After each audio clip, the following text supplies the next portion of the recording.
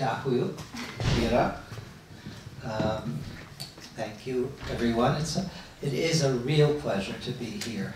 This is a special institution, this center. Not only here in Lviv, but worldwide. I don't know a place as creative and as original as this center, so I always feel very happy to be here.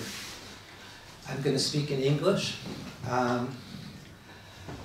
Можно задать вопросы на русском, but unfortunately, I can't speak Ukrainian. I'm learning. Every time I come, I learn some more words. As Ira said, I understood most of what she said. This is what we call a sneak preview. In other words, about a short introduction to a book of mine that will appear in October. And it's on the fate of people and on the fate of books. In Vilnius, before, during, and after the war. First, and in English it will be called The Book Smugglers. First, I should tell you how I came to this topic. This is not my usual topic, but this book has been part of my life, consciously or unconsciously, for almost 30 years. In 1989, I was the age of many of you here, just finished my doctorate, just got my first job, academic job, and I got a phone call from the YIVO Institute in New York, the Jewish Research Institute in New York, and they tell me, you know, they found mountains of Jewish books and papers in Vilnius, Lithuania. We want to know what it is. Can you come with us to Vilnius, this is still Soviet Vilnius in 1989, and see what it is. Tell us, you know. So I went with the team, and ever since then I was interested in the history. These books and mountains were found in what was formerly a church, formerly a monastery, actually, which was then the Litovskaya Knižna Palata. You do have in Kiev a Knižna Palata, whether you know it or not, a book chamber, a book palace. And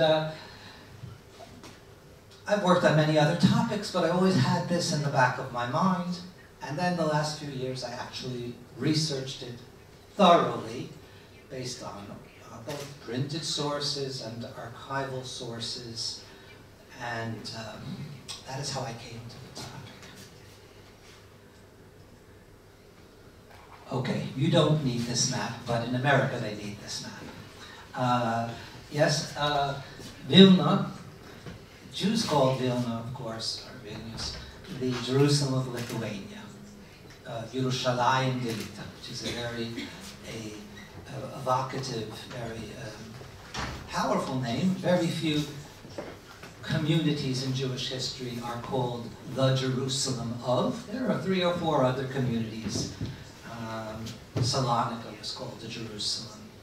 Frankfurt was called the Jerusalem. But Vilna is the Jerusalem of Lithuania. Jews always refer to the region as Lita, Lithuania, even when it belonged to Russia, and even when it belonged to Poland.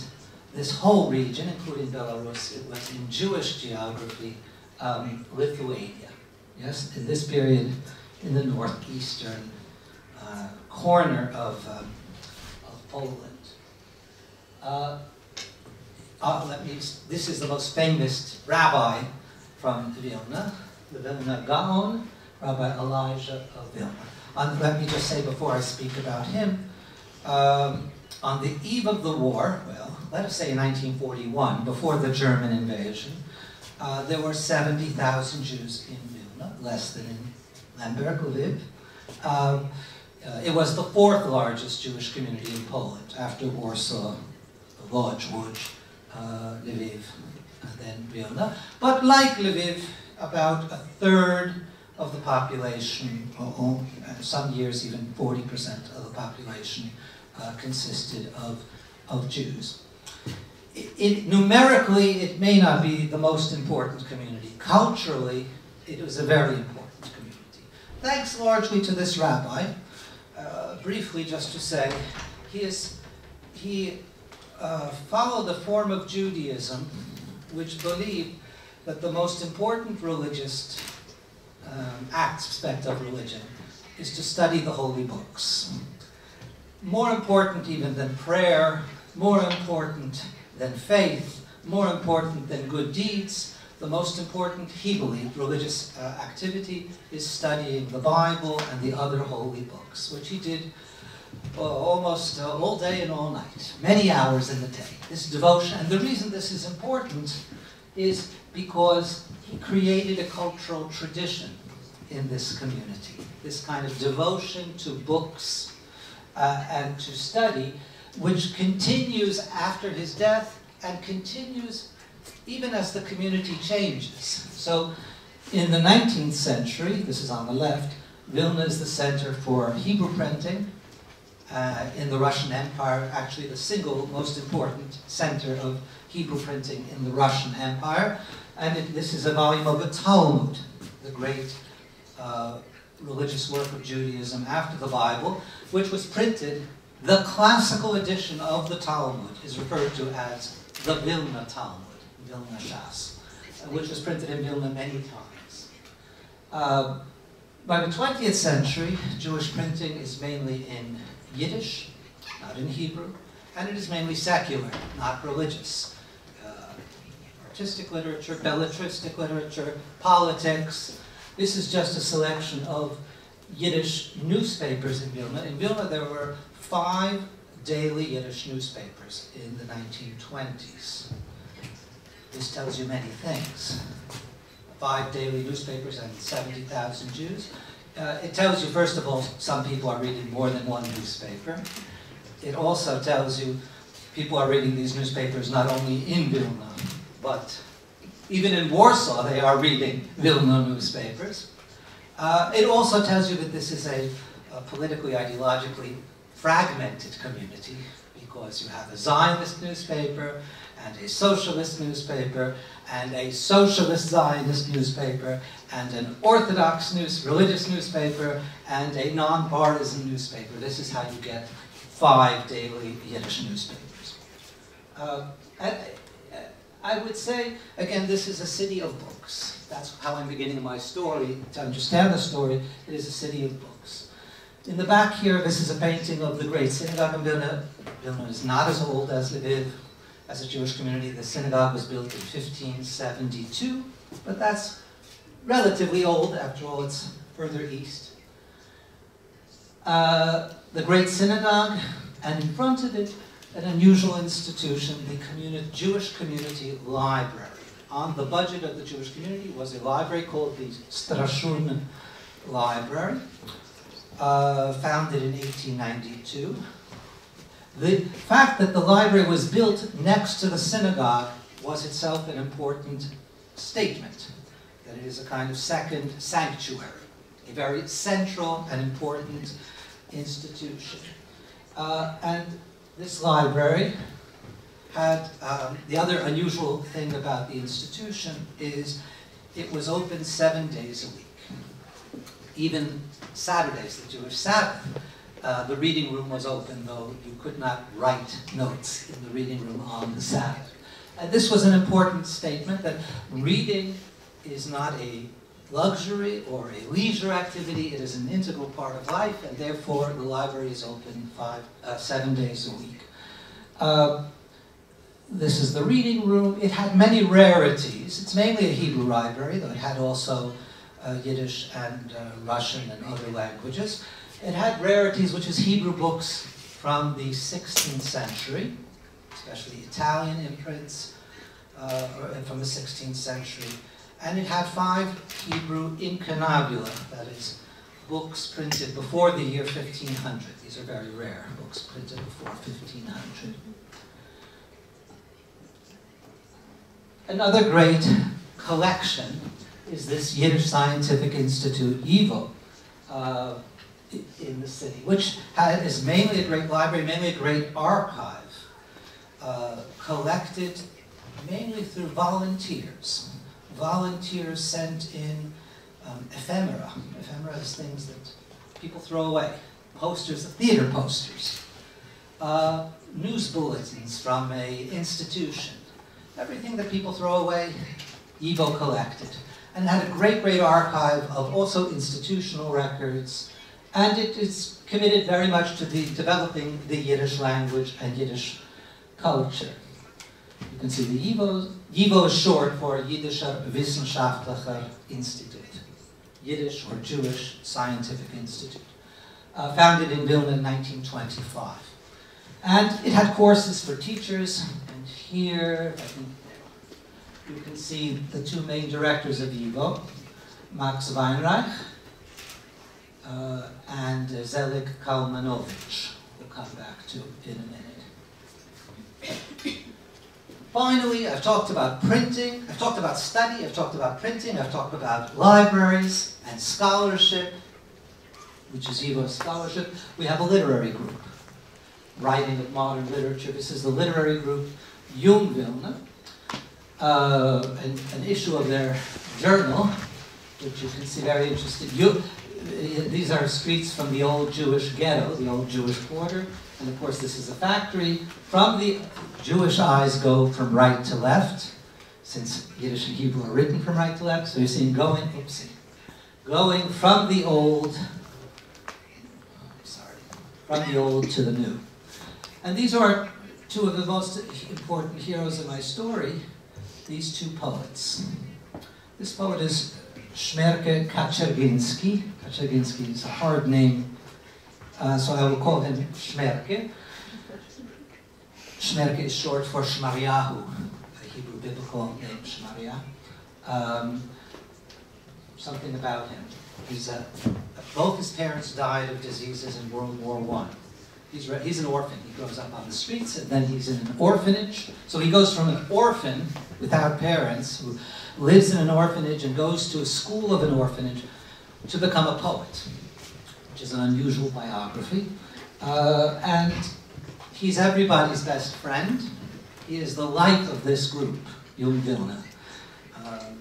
And he is a member of the underground Communist Party in Poland. He believes that the paradise is across the border to the east in the Soviet Union. Next to him is his friend Rom Sutzkever.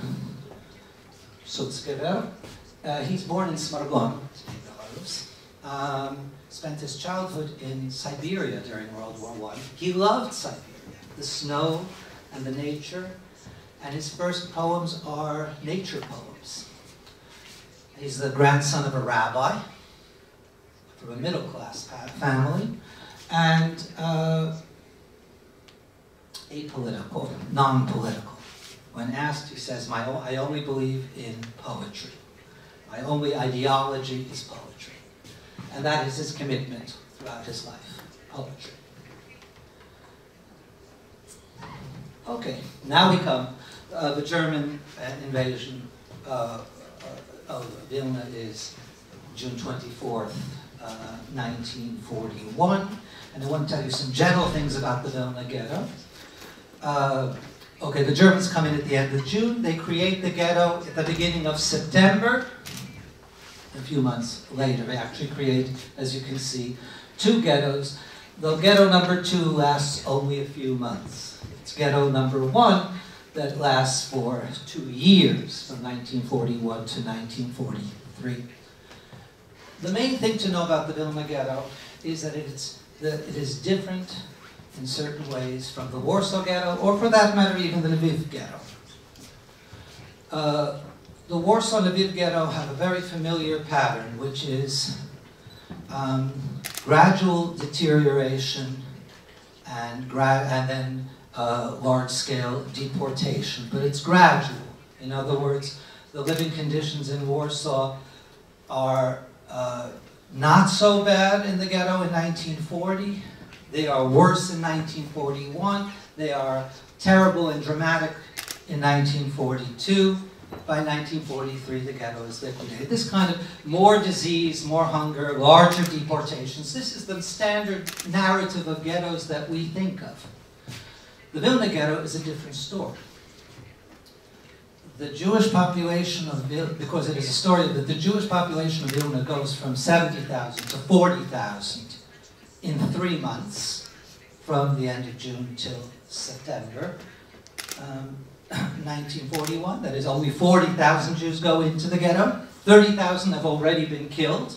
They have been sent to the outskirts of the city, to a place known as Ponar in Yiddish, or Panarei, or Ponari in different languages, where they are shot, where they are mowed down in pits and shot. So almost half of the Jewish population is killed in 3 months, and then an additional 20,000 are killed in the next 3 months, until the end of December 1941. So by the end of the year 1941, only 20,000 Jews are left in Vilna. So it's, if you want, a very sudden, immediate trauma to this community. It's immediate, and it's massive, and it's sudden. And then in January 1942, the killing stops.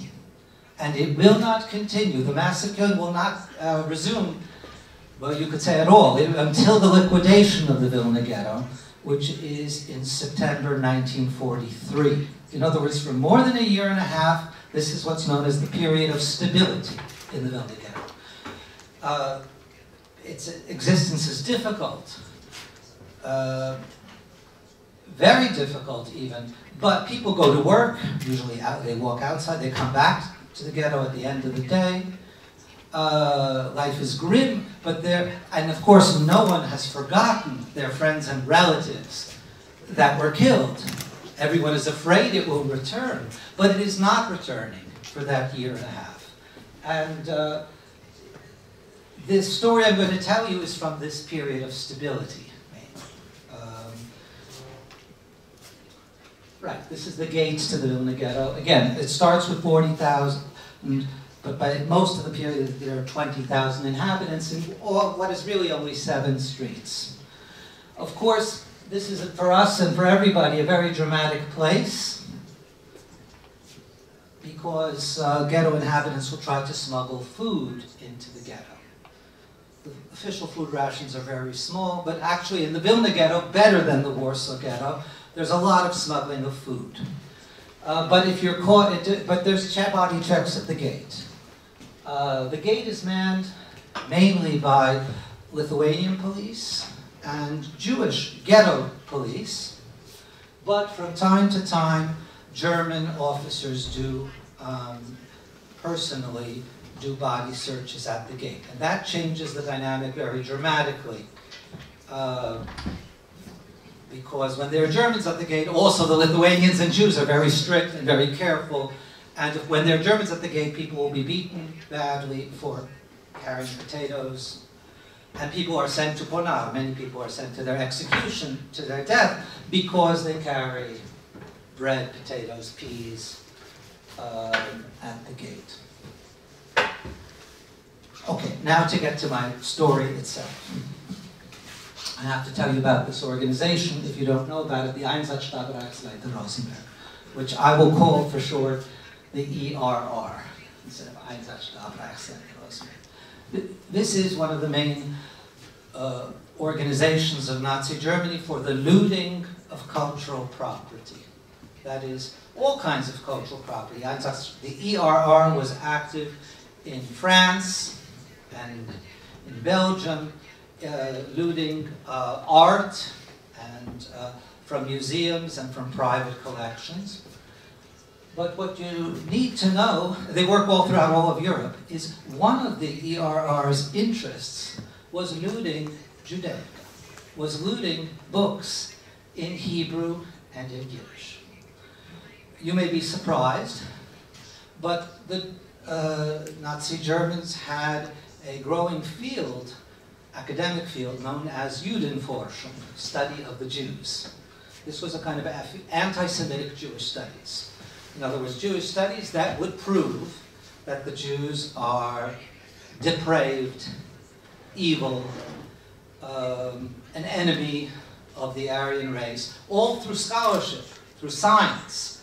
So you need, because of this Judenforschung, you need the raw material. You need the books, you need the manuscripts in Hebrew, in Yiddish, so that Judenforschung can succeed and prove scientifically these things. So the Einsatzstab Reichsleutnant Rosenberg, the ERR, had a top specialist in Judaica, Dr. Johannes Pohl.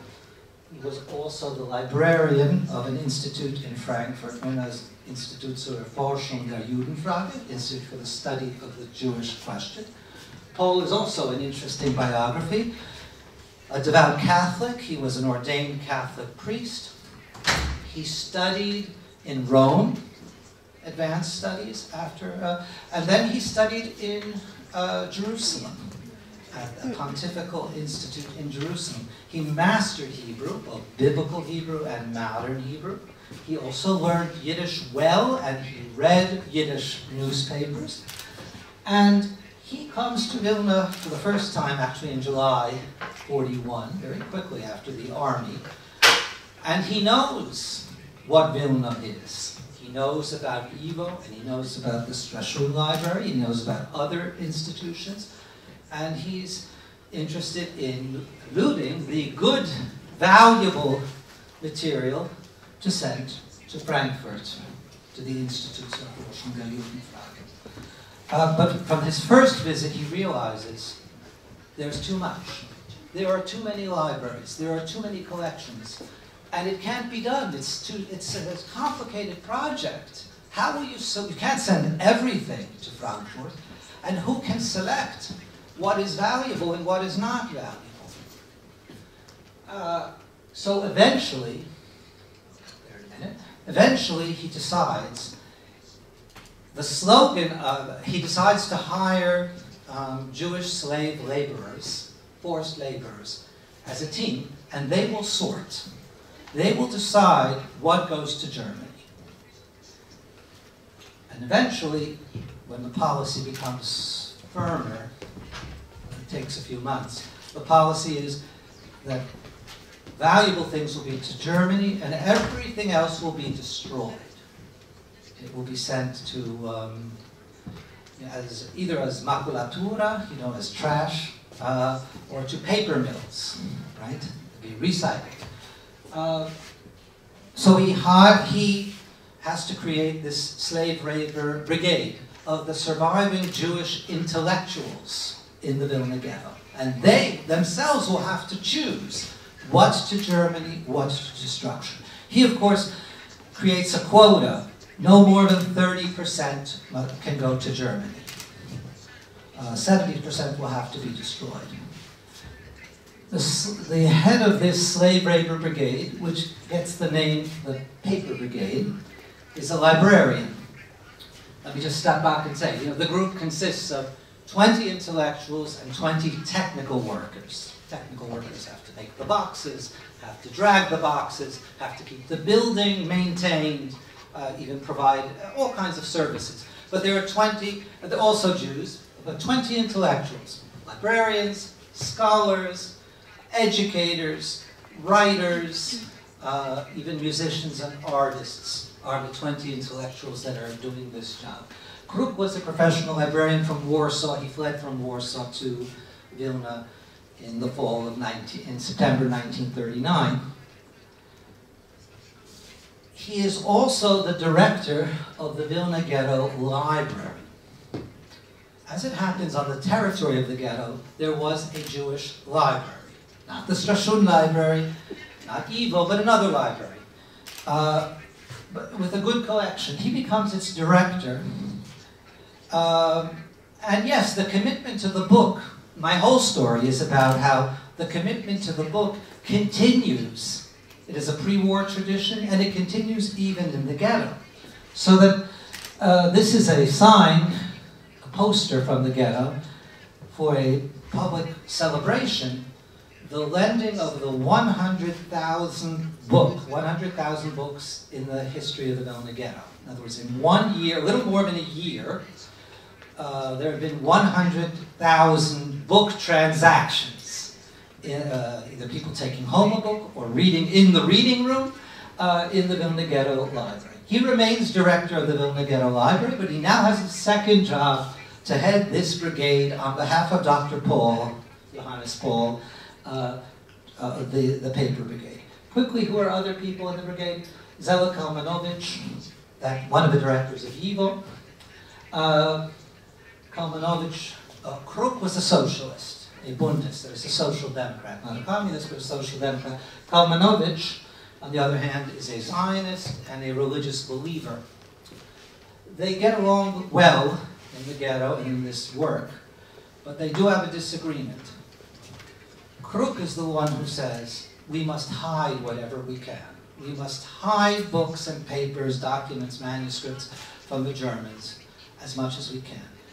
And Kalmanovich surprisingly says, no, we should send as much as we can to Germany, because this is a war zone here. Buildings are being destroyed. Whatever stays here is in danger. It will go to Germany, Kalmanovich says, and when the war is over and we win, the Allies win, we will find it and get it back. It is safer in an archive or in an institute in Germany than it is in this war zone. They disagree. And then we have our two poets again, Schmerke and Sutzke. They are hired into this brigade, and they became the main book smugglers. How do they smuggle books? The most common way is at the end of the workday, especially in colder months, but all year long, you have to wrap papers and little books around your body, under your clothing, or under your coat, either as like a girdle or like a diaper, and then you will go to the gate. If there are just Lithuanians or Jewish ghetto police at the gate, there will probably not be a problem. But if there are German officers at the gate, then your life is in serious danger. But they do all kinds of amazing things. They do this day after day after day for a year and a half. And it's not only these two, but just about all members of this brigade participate.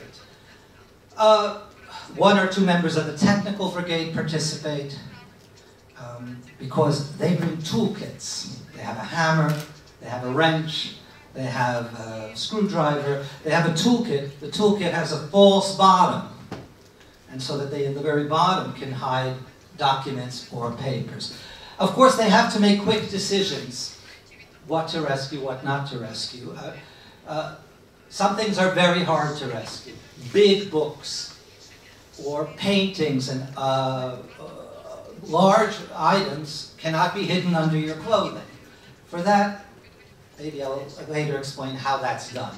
But the smaller things, you still have to make selections. Many of you are historians. You cannot smuggle an entire archive of an institution or of an organization. And it's very hard to select a gem, a treasure out of 100,000 pages. Sutzkever and Schmerke and Sutzkever are poets. They do give preference to literary material. That is, manuscripts and letters by writers, Yiddish writers, Hebrew writers. But I should tell you, not only, because the Germans learned quickly, they have a wonderful operation here. They have smart, educated people who can process material to Germany, to destruction. And they start sending here not only Jewish material, but especially Russian material, Soviet material, since the Soviets are the second great enemy, the Bolsheviks, of the Third Reich. So they start sending a lot of Russian material, libraries, and manuscripts, not only from Vilna, but from Vitebsk and from Smolensk. In other words, from relatively close places to be processed here. So Sutzkever and Schmerke start finding surprising things like letters by Tolstoy and Gorky. And yes, Polish material is also sent in here, less but some Polish material so that they come across and rescue a document signed by Kosciuszko, right? So they're getting a lot, and so they're mainly rescuing Jewish material, but they're also rescuing all kinds of other material that's going through this work site. This is their friend, the two poets, and their friend Rachela Krinsky. She's a high school teacher of history with a master's degree from Vilnius University. In other words, she knows Latin well. She can read Old German. So she's very good for all kinds of material. She has a very dramatic personal story. Her husband was killed almost immediately in July 1941. They had one daughter, 18 months old. When the ghetto was established in September, she decides not to take her daughter with her to the ghetto. She gives her daughter, 18-month-old daughter, to her Polish nanny, Nyanya, and says, "You take care of my daughter," and she goes into the ghetto alone. But she can see from a distance her daughter every once in a while, because the work site where they are working is outside the ghetto in another neighborhood. And the nanny will sometimes take a carriage with the little daughter down the street so that Rachela can see her daughter from the window. So and even once she gets to see her daughter close, because the Germans leave the work site for lunch. And during lunchtime, the work site is not well guarded.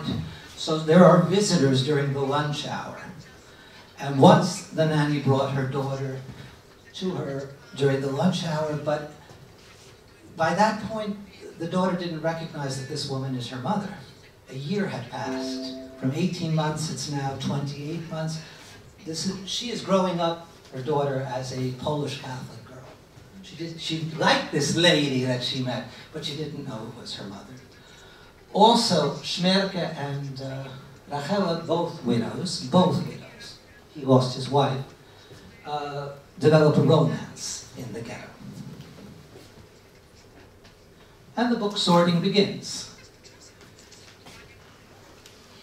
And this is the materials brought to the train station or taken from the train station. And the moment of truth at the ghetto gate. But there's some, I'll tell you only two fantastic stories at the ghetto gate. Szmerke does takes a big folio volume, old rabbinic literature volume, straight to the gate. And he says to the German guard, I must take this in to the ghetto library, which has a bindery, because my boss, Dr. Paul, said that the book must be rebound. And then I'm taking it back to work. Of course, the German guard couldn't imagine that this Jew would make up such a story and risk his whole life because of a book. So he believed him and let him in. I have, of course, in the book many stories, but I can't tell you them all now. I'll only tell one more.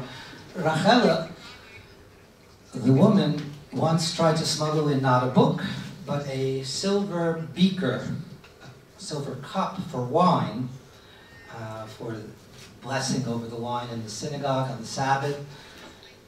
So she had a silver cup in her pocket. Everyone was sure, because again, there was a German guard at the gate, she is dead, she is going to Ponar immediately. But she takes it out of her pocket and she gives it to the German official and says, "This is for you, a present. I brought it for you." And she also gives him a pair of gloves for his wife. He takes the present, and for some reason, inexplicably, with a good mood, he lets her through, and her life is saved. I can't tell you all the stories, but there are many. Inside the ghetto, they have to hide the books. They have to bury the books. This is a diagram of a book bunker in the ghetto. This is, well, not only for books, but also for books. A construction engineer went down through the sewage system, kanalizacja, and built a bunker underground, even with electricity and with water. And actually, two types of material were kept here: books hidden by and papers hidden by this brigade, and arms, because weapons, because in the ghetto there is a underground partisan organization. It wants to have an uprising someday, an armed uprising. It was really built for the partisans, for the FPO. But the FPO, the partisans, agreed to have books there as well. So you have a pile of books and papers and a pile of guns next to each other. So this gives you a little bit of a sense of a map. Again, the Vilnius Ghetto is small. This is the gate, the entrance. This is the ghetto administration, the Judenrat. This is the ghetto library, where Kruk worked. A lot of books are hidden in the library. This is that bunker I was telling you about. Of course, maybe the biggest question is, why did they do this? This is the biggest question. And I think the answer, there are many answers about it, but the most important answer is, they all believe they are doomed. They are going to die. And they want to do something good and important before they die or when they die. If they are going to die, they want a reason, a meaning to it. And they would, and of course, it's about commitment to culture. It's about commitment to books, to knowledge, to culture. That is the fundamental thing. That it will all have a meaning if they can accomplish this.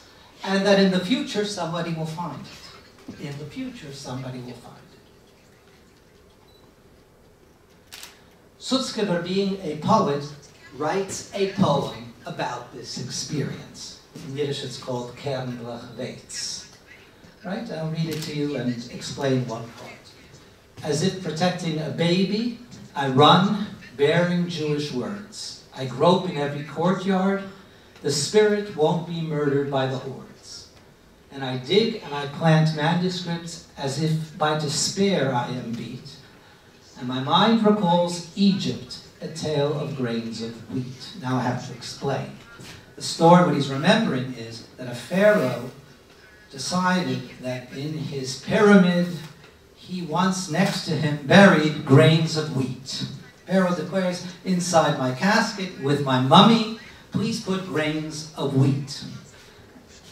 9,000 years have passed, but when the grains were sown, they blossomed in sunny stalks, row after row, full grown. In other words, 9,000 years later, the grain is found, planted, and you have a blossom of stalks.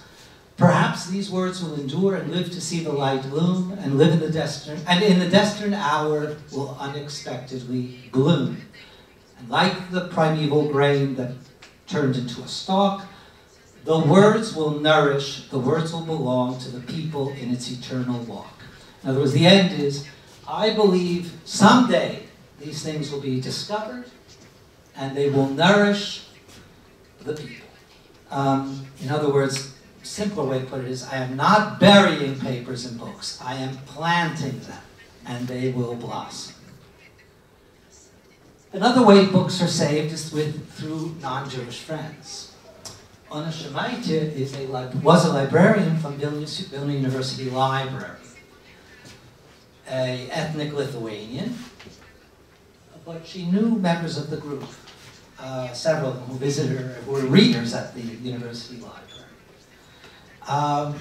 During the lunch hour, she comes to the work site, takes books and papers, hides them in her home, hides them in other places in the city. She also does another thing. She goes into the Vilnius Ghetto many times. Now you may ask, how did she get into the Vilnius Ghetto? Very simple. She also lies to the guards. She goes over to the guards and says, I am a librarian at Vilnius University Library. The ghetto inmates have books from the library, overdue books. I have to go in to collect the overdue books. And they let her in, and she goes in. When she goes in, she delivers food, she delivers letters, she takes out letters, and often she takes out papers, booklets from Sutzkever and Schmerke. One time, she takes out toward the end of the ghetto, she takes out under her coat a girl, a 10-year-old girl who she hides in her home. That girl survived. Anna Shemaitya was one of the earliest people to be recognized as a righteous Gentile by Yad Vashem in Israel in the 1960s. Okay, I have to move the story on. Shmerke and Sutzkever survive. They leave the ghetto before it is liquidated in early September 1943. Through the sewage system, they go into the forests. They join partisans against partisan brigades, and both of them survive. The two heads of this brigade, the librarian Kruk and the scholar Kalmanovich, both perish. They are deported toward the end. With the liquidation of the Vilnius Ghetto, they end up in camps in Estonia, Kluga, where they both died. Most members of this brigade perished. Of the 20, about 15 perished. And the two poets come back to Vilna with the Red Army, shortly after the Red Army, in July 1944. Just like Lviv, I saw was also the Red Army came in July. In Vilna also July 44. They find the town in ruins, especially the Jewish quarter. This is the synagogue of the Vilna Gaon. And they come back. They're not looking for family or friends. They know that they're not going to find family or friends. They're not coming back to find property or anything like that. They're coming back for the books and papers they have hidden. The building of Yivo is destroyed. Nothing is left of its collections. But they do find a lot. The bunker in the ghetto was intact. Whatever was hidden in that bunker was found. And you can see also sculptures and artwork. That's Sutzkever, the poet on the left, who is, they're both leading this retrieval operation. Torah scrolls, things of that sort. And here you can see a lot of sculpture, a lot of art, a lot of volumes of newspapers. And they create together, in 2 weeks after the Red Army comes in, July 26th, a Jewish museum in Vilnius. It is, first it is in their apartment, literally in their own apartment, but the apartment fills up too quickly, and they need space. They are constantly struggling to have this institution. In other words, it is closed, it is reopened, it is closed, it is reopened. For the whole first year, they are fighting the authorities, now it is the Soviet authorities, to keep this museum open. They do get a building. It is the same building, as I showed you on the map, of the ghetto library, where Kruk used to work. It's actually a complex of buildings. It is the ghetto library. It is, which in front of it, in case you're curious, the only building available is in the former ghetto. Yes, many people say, we don't want to work in the ghetto. We don't want to go back to the ghetto. We want to walk on those streets. People will work to work. This is in 1944, 45. And they'll walk a long way because they don't want to walk through those streets. The memories are too painful. But they have no other building. And Shmerke says, no, we must take this building in the ghetto so that this history remains.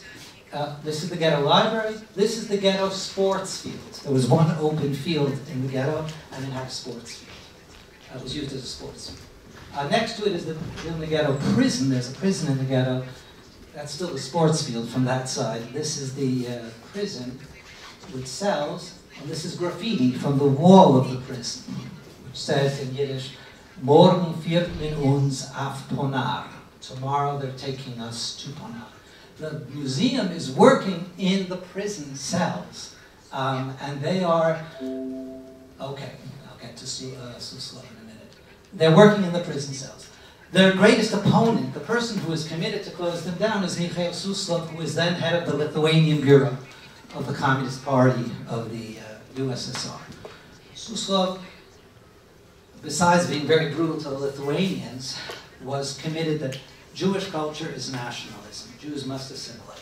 There cannot be Jewish schools, there cannot be Jewish museums, libraries, only in Birobidzhan, in the Jewish autonomous region. Anywhere else, so he is the one committed to closing down the museum.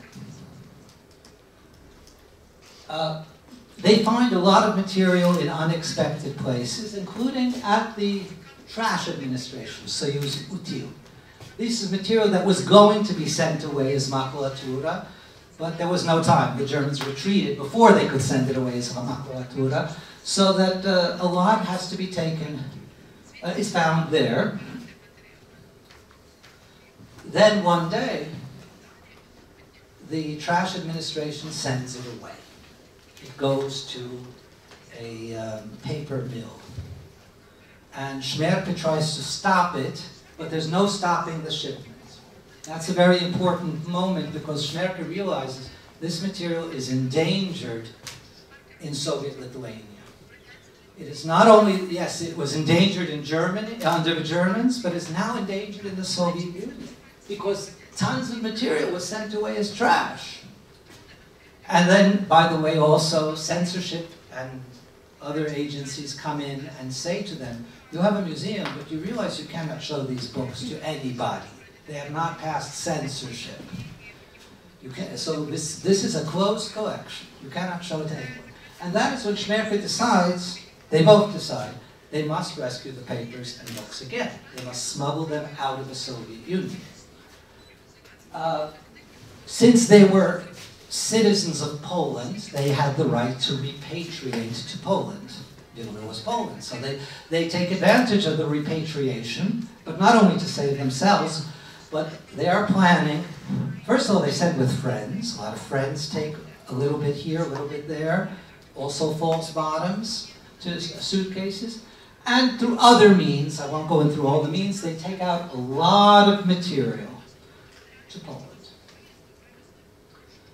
Then in Poland, there is a lot the instability in Poland after the war is well known, and there are a lot of attacks on Jews. The most famous one being the pogrom in Kielce in July 1946.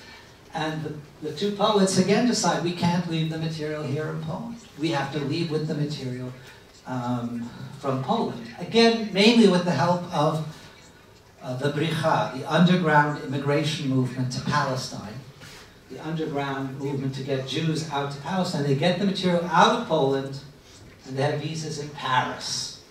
Yes, Paris is nice. And they both publish books in Paris. These are two of Shmerke's books published in Paris. Eventually, they will decide, well, they sort of disagree, but they mainly agree. Overwhelmingly, the material is sent to New York, to Yivo, because the Yivo in Vilna had rebuilt itself in America, and they send the material to Yivo in New York. But Sutzkever holds on to a lot of material.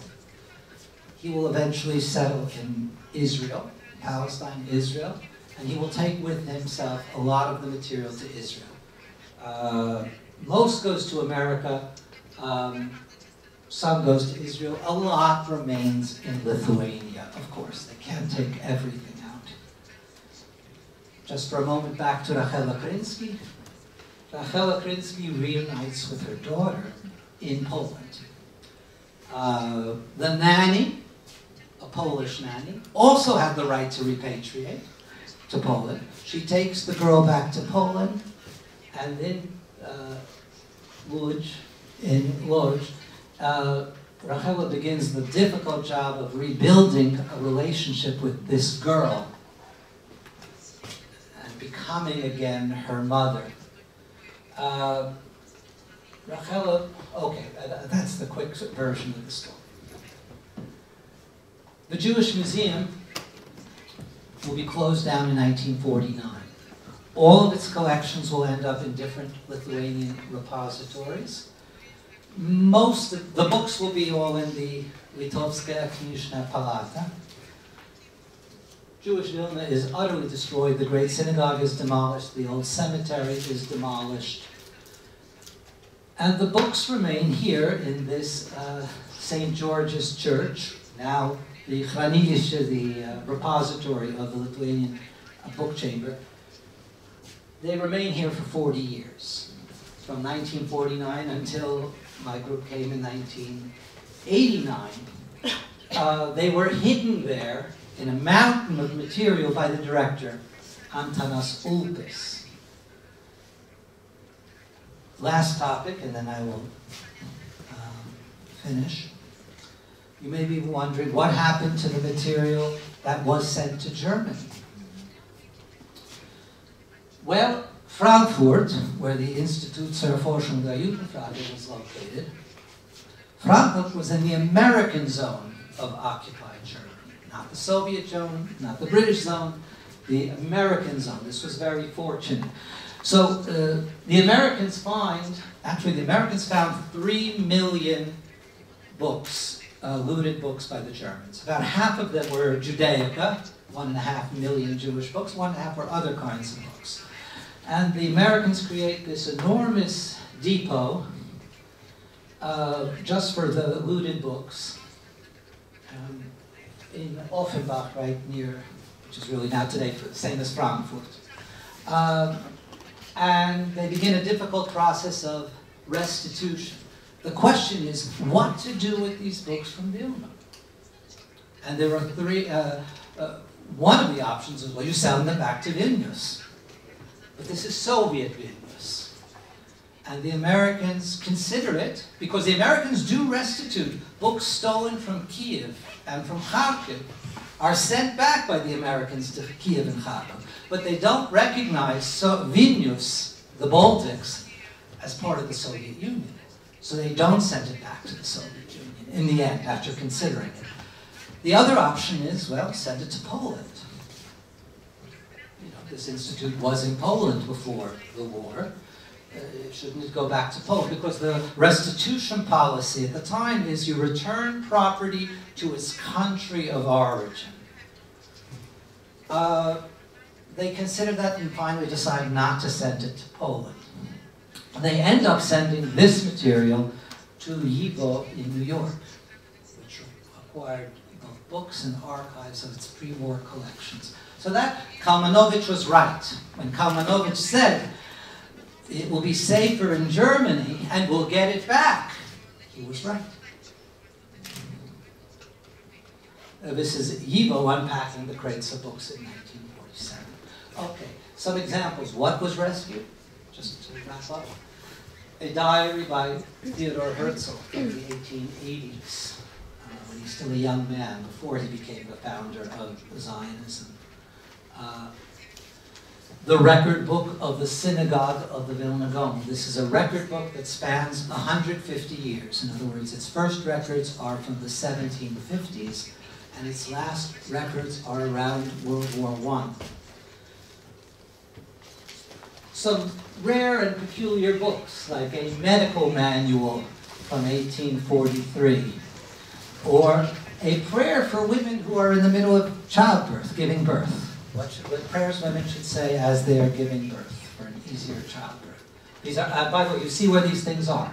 Some things are in New York. This happens to be in the National Library of Lithuania today. Yes, they say synagogue art of all kinds. This is in the Vilna Gaon Jewish State Museum in Vilnius. A letter by the famous Yiddish writer Sholem Aleichem in New York. Yes, the artwork. This bust of Leon Tolstoy by this Russian Jewish sculptor, Ilya Ginsburg. Ginsburg was from Vilna, born in Vilna, trained in St. Petersburg, and he donated this to an institution in Vilna. After the war, this was taken by the Russians to Moscow. Of course, it shouldn't stay in Vilnius, and it's at the Tolstoy Museum in Moscow today. Some other just examples. This is from the ghetto. There was a symphony orchestra in the Vilna Ghetto. Not only a library, but also musical culture. This is a program of a concert of the Ghetto Symphony Orchestra. This is in the National Library of Israel.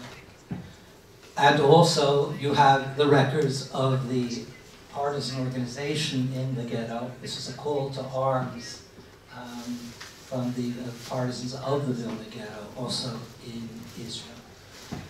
Last, what happened to the main heroes?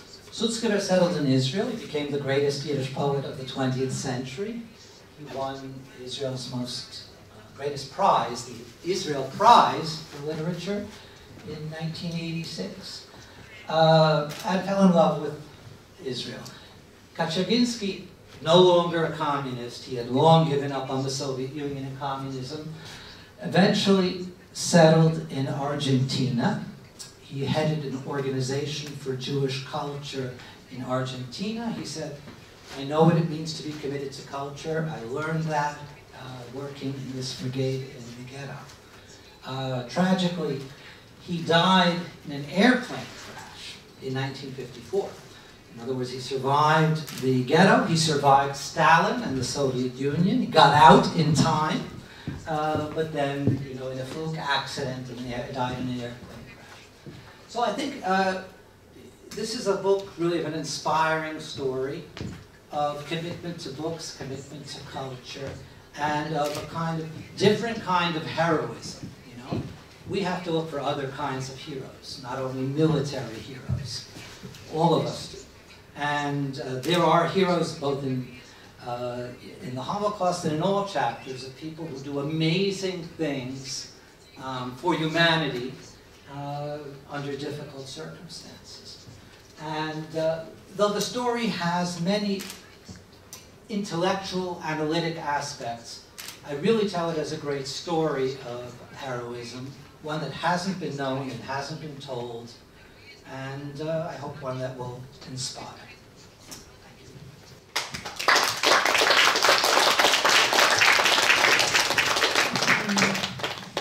you. Thank you very much. It's an interesting story and really great research. So now we are opening the floor for questions and discussion. Ми можемо задавати питання українською, російською. So we can ask questions in Ukrainian, in English, or in Russian.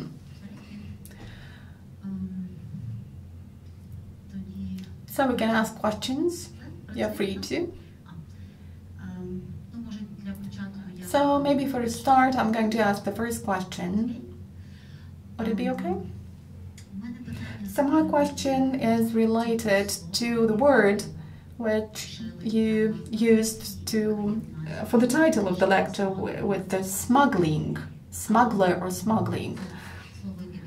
This is the word which normally has some pejorative connotations, while in this story, which is absolutely an extraordinary story, it attaches a certain interest and a certain positive coloring to this word.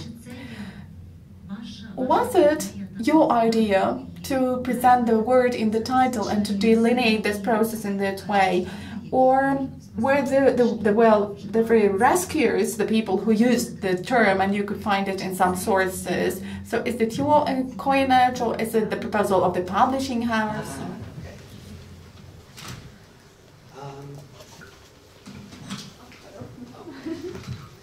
I haven't thought about that. Of course, it's just simply a dramatic and simple word that attracts interest. I won't deny that. Though I could have called it the book Rescuers, I guess. But I will say this, they are aware that they are, technically speaking, stealing property from their workplace. And they don't use the words we smuggle, but they do talk about stealing in quotation marks. Because just like any worker working in any kind of other work site was not allowed to steal, I don't know, metallic objects, or if working in a kitchen can't steal food. They are stealing property, but so they do use the word, we stole it from the Germans, but always in quotation marks, because obviously they are not the real thieves. It is Paul and the others who are the thieves. But there were technical illegalities. Also, when they, of course, you realize, when they take things across the Soviet-Polish border, this will be discovered after they leave, right? Soviets will complain. You stole the property of a Soviet museum. This belonged to the Jewish Museum of Vilnius, which is a state museum. You are thieves. In fact, communists in the West and anywhere will write articles attacking them, saying, these are not rescuers, these are thieves. They should be ashamed of themselves. They took a salary from the Soviet state institution and then looted it. So the term, though they don't seriously apply it to themselves, other people do call them and consider them thieves.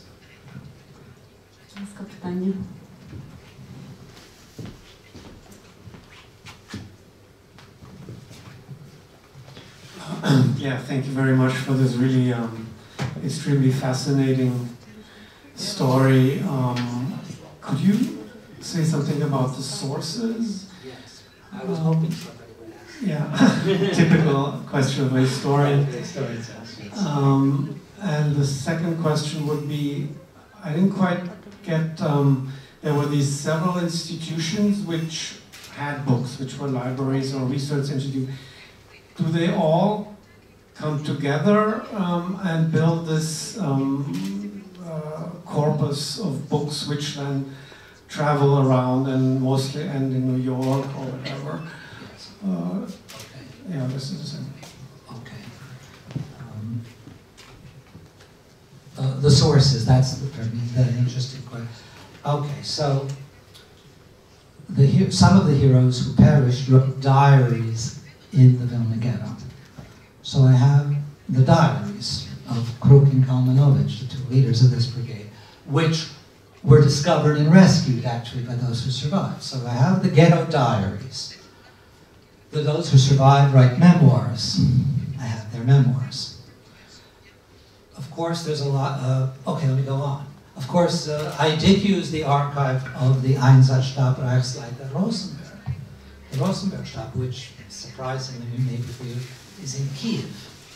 There's a large ERR archival collection in Kiev, which covers not only Ukraine and Kiev, but it happens to be, it is a collection taken from Germany by the Soviets back to the Soviet Union. It's a trophy collection. So the Einsatzstab Reichsleiter Rosenberg archive was very interesting to see this story from Paul's perspective and the others in the group, writing memos back to Berlin. Then the post-war, since this Jewish museum was an official institution, you know, I could look at the records of the, what was it called? Комитет по делам научно-просветительных учреждений, the Committee for the Affairs of Scientific, which was in charge of all museums. So I can see the official Soviet records about this museum. Then I've got lots of letters. I mean, Schmerke writes love letters to Rachel Akrinsky. I have his love letters. And letters between the heroes. So it was a mix. That was the most exciting thing for me. Of all these different type of sources, some of which are in Israel, some of which are in New York, some of which are in Kiev, many of which are in Vilnius. So that was the, you know, as the historian, the research jigsaw puzzle was a lot of fun. Okay, your other question was, yes. Basically, to make us, there were many libraries, as you understood, from Jewish libraries in Vilna before the war. And they all end up, well, in parts of them in Germany, right, in Offenbach. And if I understand your question correctly, I'll just say, America made an exception in this case. It recognized this YIVO Institute as a kind of survivor institution from Jewish Vilna. The only Jewish, refugee survivor institution. It had transferred its headquarters from Vilna to New York in 1940. And it therefore recognized it as the heir, not only of its own books and papers, but even as the heir of the books and papers of other Jewish libraries and collections from Vilna. And again, you might say they broke all the rules of international law. International law says you return property to its country of origin. But in this case, first of all, they said we have a direct heir. The Yivo material belongs to Yivo. It moved. It is now in New York. And the other things, it is the, if not the legal heir, it is the moral heir. So they did send books from this community library, the Strashun Library. 20,000 books from the Strashun Library. First were sent by Paul to Germany, and then were sent by the Americans to New York. That's right. Even though technically they were not the property of Yivo, they were the property of the defunct Strashun Library. Maybe just a follow-up question.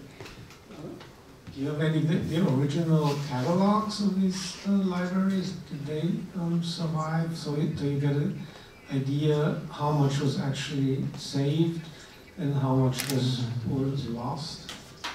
If I can just about numbers. Numbers.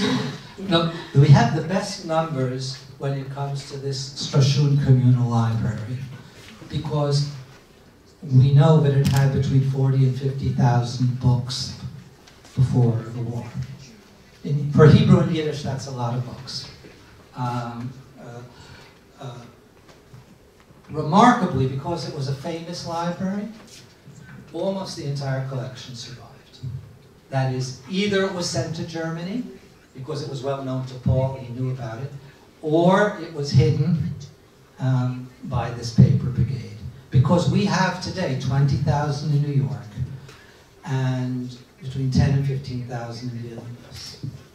So that's an unusual case where a collection is almost entirely still existing. With Yivo, I don't have numbers, only proportions. The vast majority of the library and archive did not survive. The vast majority did not survive. Schmerke made an estimate. It's only an estimate. He's not a scholar, but he made an estimate. He simply says the vast majority was destroyed. A small part went to Germany, and a very small part was rescued by us.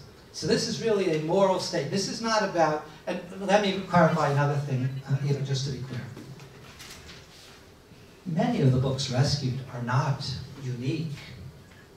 It's not like if they had not rescued it, there would not be a copy of that book anywhere in the world. There are some cases like that, but the vast majority of books that they rescued, whether it's in New York or in Vilnius, there are other copies. So I do not consider this story, a great, archives is a different matter. The archives that survived, they are unique. And that is, they survived usually in Germany. So, but the books that they rescued, it's not so much that the books were saved for scholarship, because there was another copy somewhere else in the world. Books get printed in thousands of copies. So it's more a story, it's a moral victory. It is mainly about the moral victory. It's not about the great achievement for scholarship that these unique books were saved. I have three short questions. I have three short questions to you.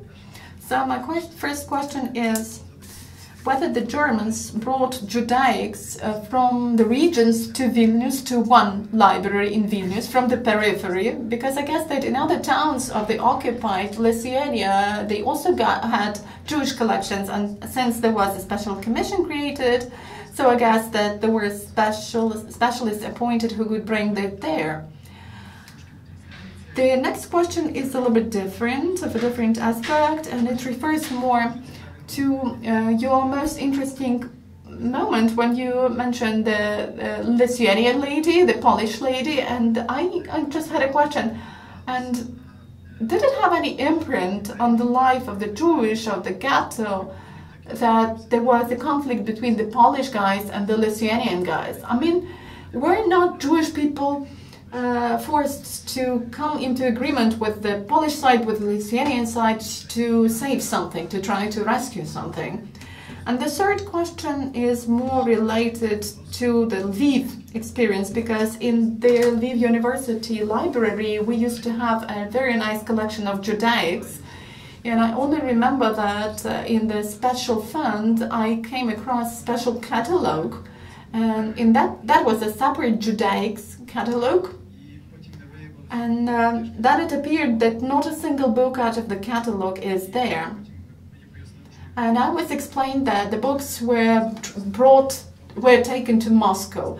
So when Lithuania became a part of the Soviet Union, were some of the collections also taken from there to Moscow or not?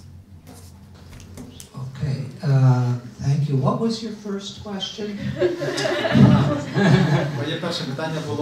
So the first question was related to the peripheral areas, whether the books were taken from there to Vilnius, in terms of Judaic collections. That's it. At first, I remember the first question was simple because the answer is yes. There were specialists in Vilnius, there were no specialists in the periphery. Yes, that's simple. Poles and Lithuanians. It's a very broad topic, but let me say as follows. The vast majority of Poles, of course, were not sympathetic to the German occupation. With Lithuanians, it's a much more complicated story. Ona Shemaitė was an old SR, socialist revolutionary. She was therefore very, anti-Nazi, and remained an SR her whole life. She, so much so, let me just say that after the war she settled in Paris. She would not go back to Vilnius because it was part of the Soviet Union. For a couple of years she lived in Israel, but her closest friends, actually the people who kept her alive, she was sick, and people who kept her alive in the 50s and 60s were her Jewish friends. So I would simply say there were, it is true, no, I can't say that. I must say that they had friends both among Poles and among Lithuanians. And I will simply say it that way. They were both, now some of their Lithuanian friends were communists, that's true. And some were other kinds of opponents. So they didn't have to choose. We will have Polish friends or we will have Lithuanian friends. They have friends from both groups. The third, what was the question about Moscow? No, the Vilnius material, the Jewish material was different than. You say Judaica from Lviv was taken to Moscow. And are you talking about books or are you talking about art? Both. Okay, so books. No, I'm not aware of books being taken to Moscow. I shortened this part of the lecture, but just to clarify, when the museum was liquidated in 1949, and the books went to the Knižna Palata, shortly afterwards, 51, 52, there were orders to destroy all the Jewish books. This is the period of the campaign against cosmopolitans, shortly before the Delo Vrachei. This is a period of Stalin, very intense state anti-Semitism.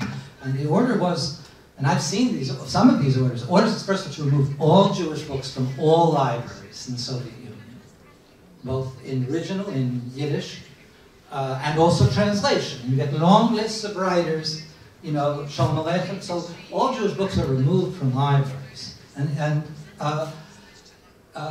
the order was to destroy these books.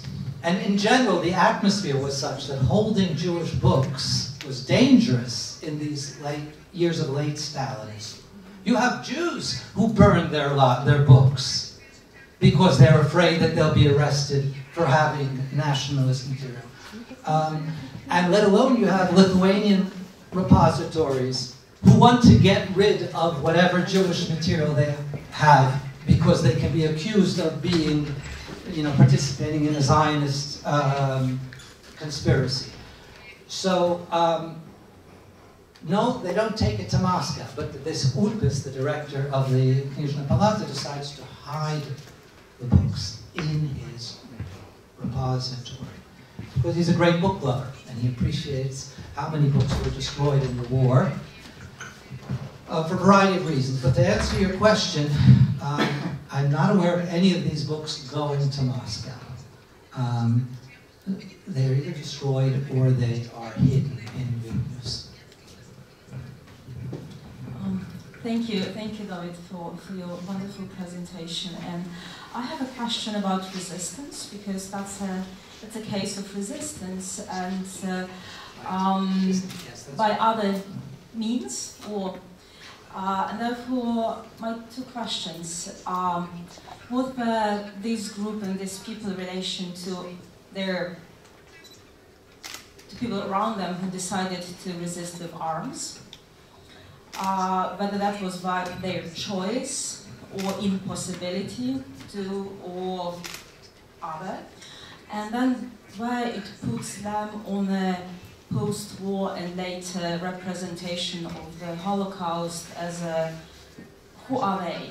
Are they a part of the resistance, or are they part, and how they got there? Have they been recognized immediately, or that was a longer process of placing and interpreting them?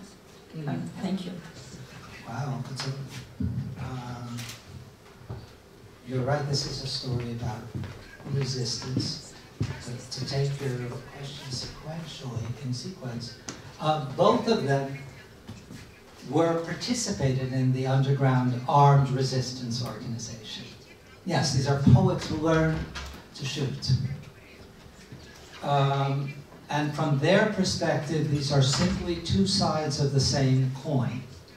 There is the armed resistance they hoped to participate in, and there is the moral, cultural resistances, which is, we will not let you destroy our culture. And you could destroy our humanity as people who love books and love poetry. We just won't let you do that. So,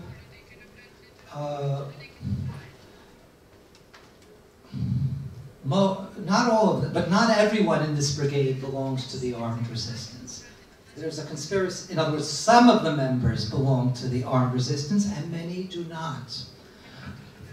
If I can develop that, because that's interesting, the two heads of the brigade do not belong to the armed resistance. Kalmanovich, the scholar, religious believer in Zionism, says he is in a sense a pacifist.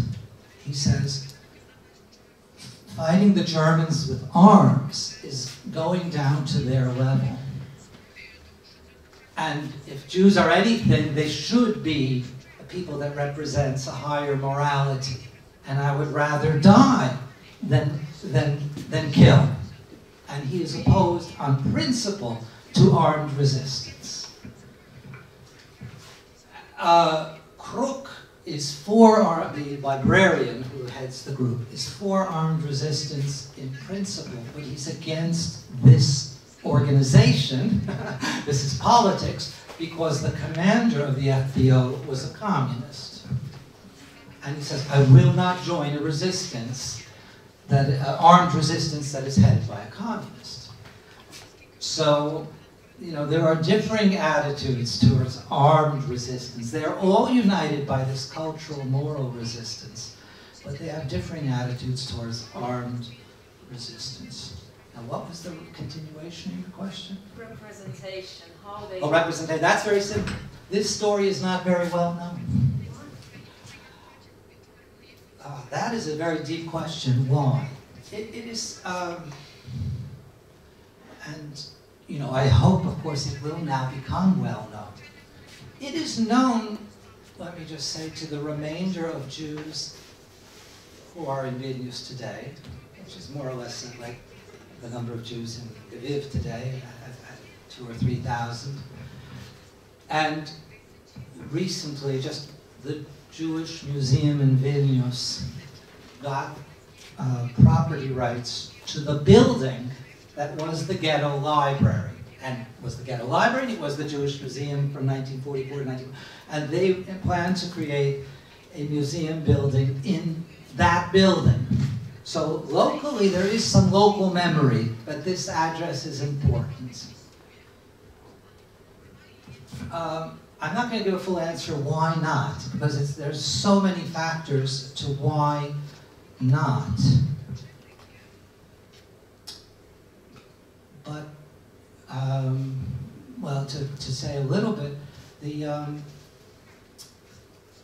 I think armed fighters in many cultures get much more attention, right? So the Warsaw Ghetto uprising is famous, and this less so. And I think you can find among Ukrainians the same phenomenon. The fighters are celebrated, and the moral heroes, well, often it takes a lot longer until they are recognized, right? Okay, last thing, I do want to say one thing I must tell you, a little personal thing.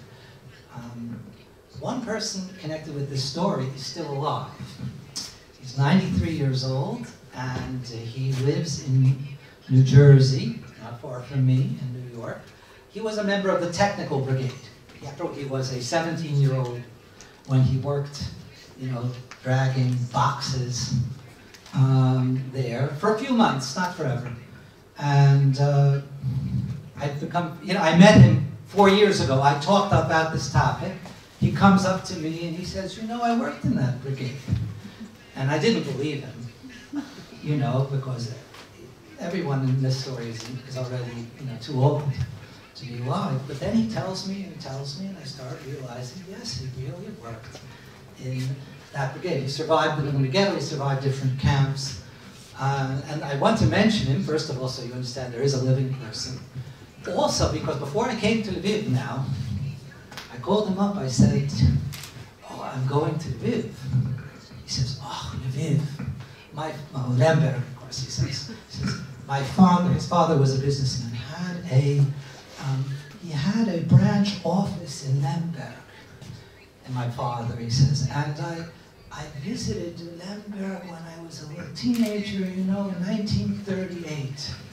What a beautiful city, he says to me. This is now in 2017. He hasn't seen, Lviv in 80 years. In 80 years. And the first thing he says to me is, what a beautiful city.